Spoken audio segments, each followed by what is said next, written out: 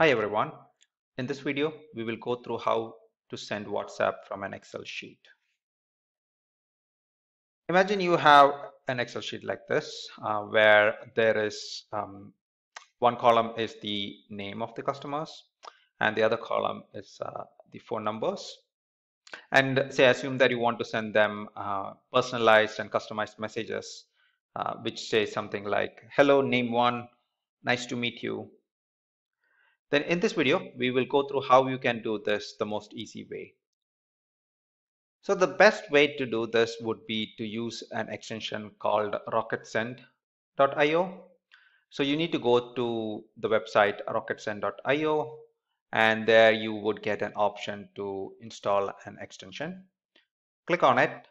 That will take you to the Chrome extension page. Click on Add to Chrome, and that would add the extension directly to your WhatsApp. That's pretty much it. This should install the extension directly on your WhatsApp. Now, if you click on the top right, and if you can pin the WhatsApp extension. Next, you can actually click on it, and that would take you to WhatsApp with the extension installed. So as you can see, you are already on the WhatsApp page. Once you install this extension, you will get a couple of options. So one is you see a button on top over here. It's called sender button. Then you will see some other functionalities, which is not really relevant to this video. So what you need to do is click on the sender button. This will open up the sender window where you can import the Excel sheet. So once you're over here, you can go to upload CSV, then you can click choose file, then you can go to your file, and then you can choose the file that you want. As you can see, there is a couple of additional options came up.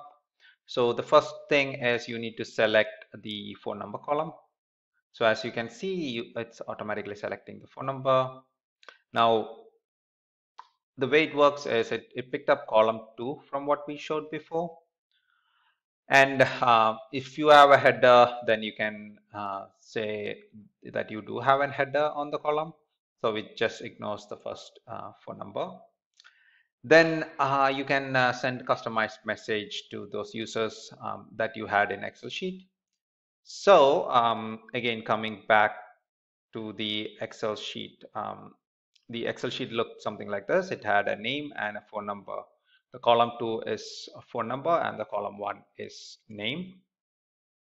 So coming back to it, I'm going to send customized message, say hi, followed by the first name. And that's pretty much it. And we want to send it to these numbers.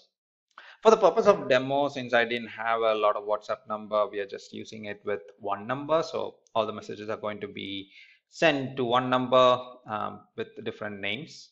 But it just demonstrates how you can do the same thing with a lot of different numbers. So once you're done with this, you click send WhatsApp, and the extension automatically goes through the file, and it will pick up the name and it will send the messages as required. So as you can see, it's already sent 3 out of the 5 messages.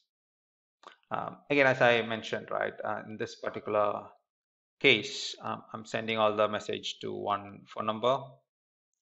So it's done. As you can see, there is also other options over here. You can actually put a certain delay between the numbers, between the messages, so that it doesn't get too fast and get and triggers the WhatsApp spam rules.